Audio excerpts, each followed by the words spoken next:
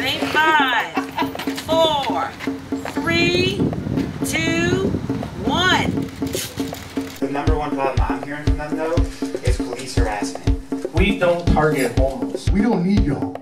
I don't need any of y'all. I don't need the sheriff. I don't need anyone. I'm going to handle it. Well, I don't think 750 people are necessary to put on a production of a musical.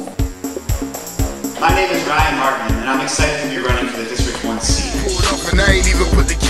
We don't roll like that anymore. This is our city, and we're going to move it forward together. And that's exactly what we've done in the last 4 years. We have new growth. Mike has said it for years. We've all said it. We have to change demographics.